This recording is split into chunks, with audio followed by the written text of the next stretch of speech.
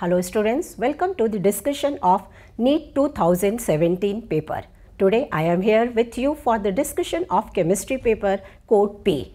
The first question of today's paper is question number 1. HgCl2 and I2 both when dissolved in water containing iodide ions, the pair of species formed is, and options are given here. In this question, reaction is taking place between HgCl2 and iodide ion. Since nucleophilicity of iodide ion is more than chlorine, it will easily replace chlorine forming HgI2.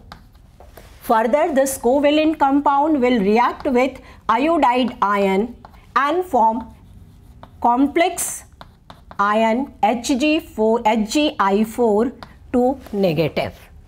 In this question, the mixture is also containing iodine. This iodine will react with iodide ion forming a polyhalide ion I3 negative ion.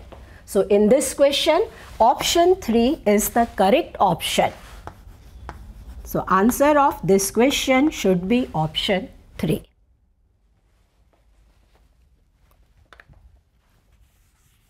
So students, moving to the next question, question number 2. Predict the correct intermediate and product in the following reaction.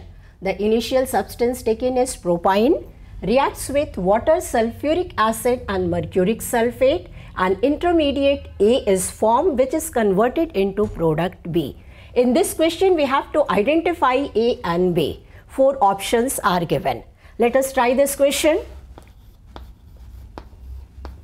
The first compound taken is propyne. Propyne reacts with water in presence of sulfuric acid and mercuric sulfate. As we know, this reaction is nucleophilic addition of water to an terminal alkyne.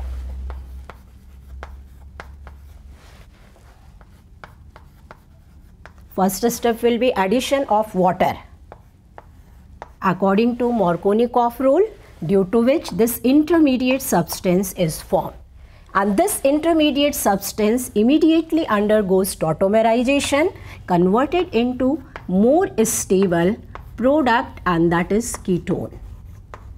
So intermediate A is this, and the final product of reaction, which is mentioned as B, should be a ketone. So in the 4 options given here, the 4th option is the correct option. So answer of this question should be 4th option.